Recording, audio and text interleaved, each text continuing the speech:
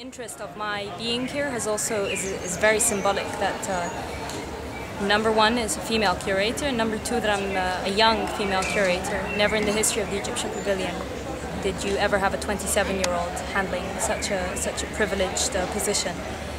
Of course this is selected by the ministry, which is an official representation of the country itself. So that's one thing I must admit to.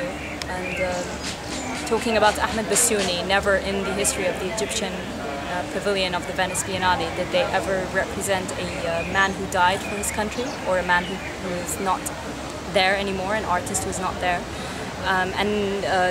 He is of maybe two artists who are ever represented in this pavilion of his age, a young artist. Long process of shortlisting, and then the revolution happened, which changed the selection, the choices of those who were shortlisted.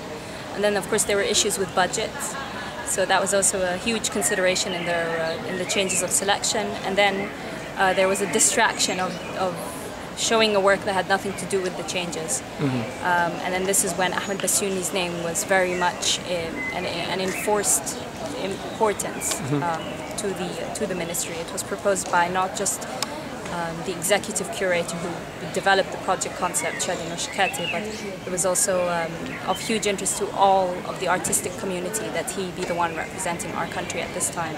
Okay. We were very happy that the ministry was able to fully support it and recognize that. The main theme is the element, I believe, of running or change, potentially, but and maybe change more. It was in his work that he had done 1.5 years ago called 30 Days of Running in the Place, where he built a transparent room, cubiform room, and he designed his own suit that he would run in. And inside the suit he had sensors placed in certain parts of his body where he would be secreting heat from the sweat and of course the speed of his feet while running.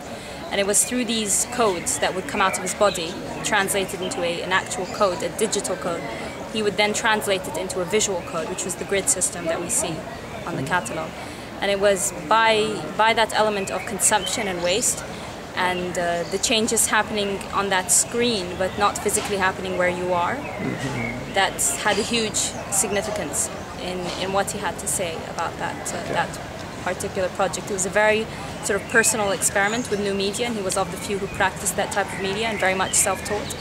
But it was of huge importance in addressing a social condition at that time, not knowing that there would be a revolution 1 year later. No one knew about it. And then it was that 1 year later, because he's by nature very much of an activist, just in his nature, he went down on the 25th of January with so many people, and with his high-definition camera, started filming what was happening around him randomly. He was all dressed up, ready to go. And it was every night he would return home, download all the footage, go on Facebook and start telling people what to do, how to be careful, respond to people's, and talk about how you must maintain a peaceful language. Attack anyone if they want war, we want peace. How to protect yourself if tear gas is thrown at you. Use vinegar in tissues and cover your nose and mouth. And he was sort of very informative, and his level of significance was really valued by his friends and by his students and his family, by everyone.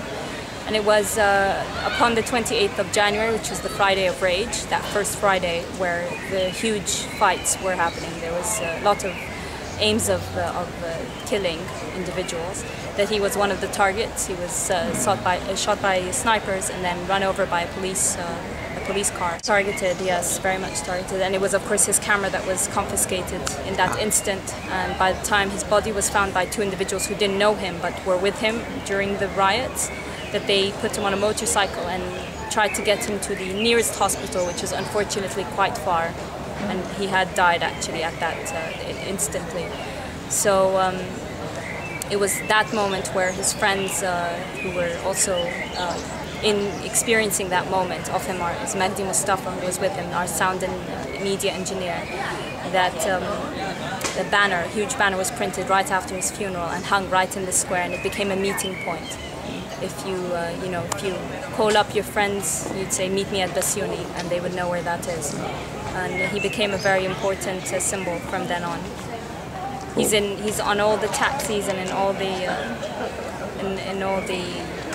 all mediums you can imagine. He's on little banners on taxis. He's become a very well-known figure.